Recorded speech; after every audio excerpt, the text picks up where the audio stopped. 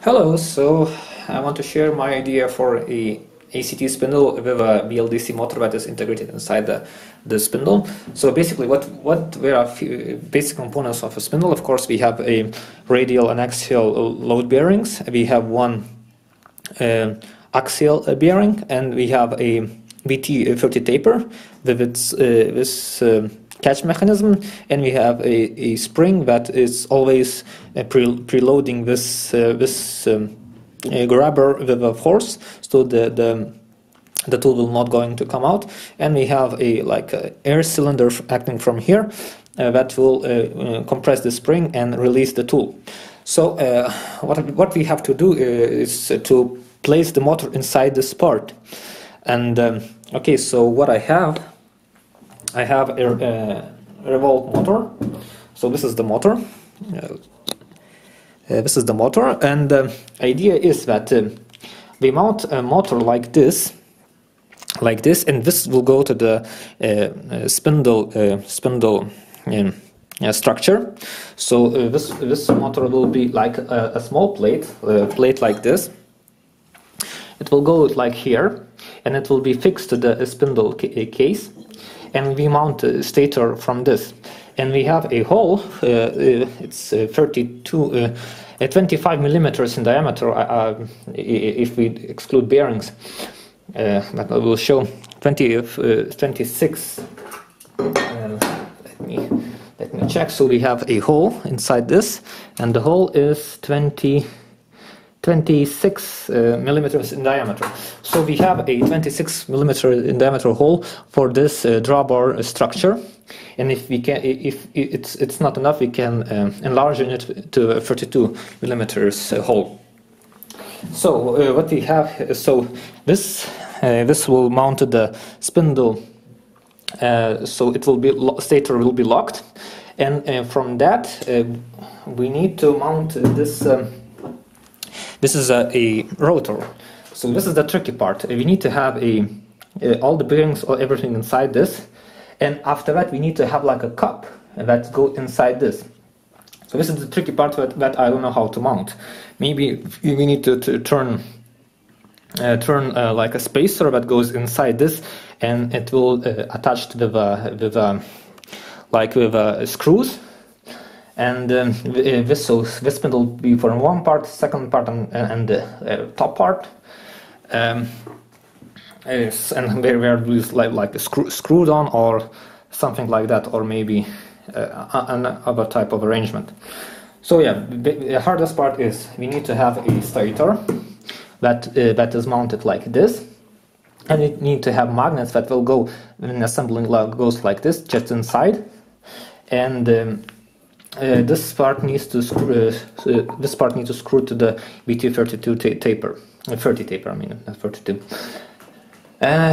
So yeah, this is the idea how to make the spindle, of course, in the 3D, not in 3D, but I mean in the model, 3D model.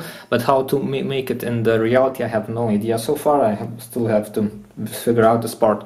But it will be very nice spindle to have, because this motor torque is very high. You can make it like servo, and the torque when you go into the low speeds increases, so you can have like going 1000 RPM with a very high, very large. I don't know how to call it.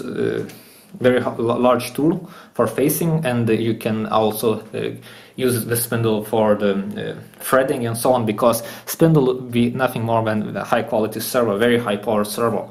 I have encoders to 2000 counters per revolution. Of course, if you make spindle real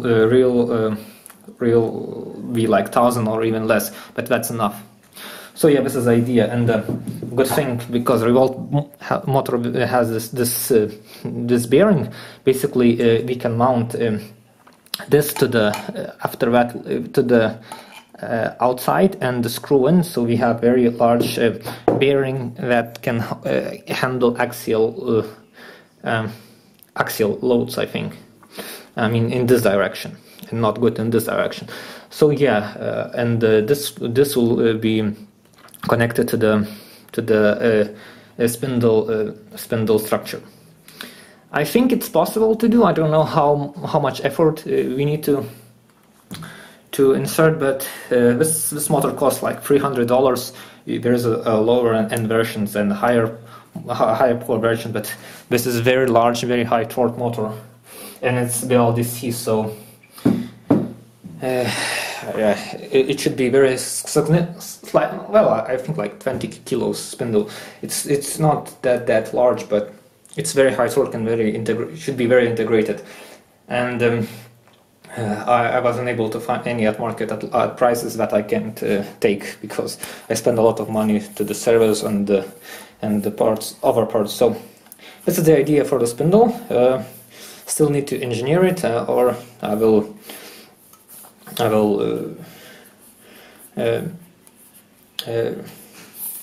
try to get some help from friends that know about this stuff and made spindles like this. So maybe it's something that other people will need, and cost should be as high as other spindles. I think the next the spindle with the ACT option is like 4,000 euros with the inverter, and it's quite large. So yeah, this is the idea. I don't know how good it is, but I'm not a mechanical engineer, so I'm just physicist. I have an idea, but I have no idea how it will work in the real world. So thank you for watching, and if you have any ideas how to make it more simple and more reliable and much more easy to assemble, I would love to hear that. But for now, thank you for watching.